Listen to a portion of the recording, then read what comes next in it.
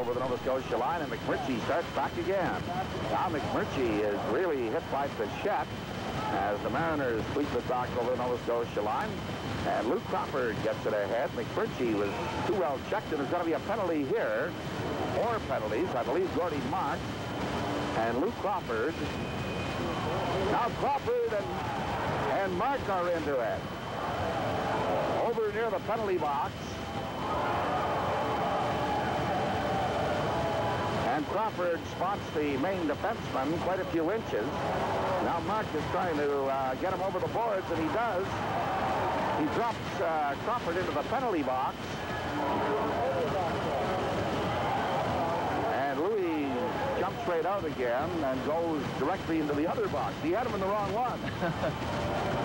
Well, there's some strength for that Maine defenseman, Gordy Mark, as he just picked up Luke Crawford. Now, Luke Crawford not that huge or anything, but still just picked him up.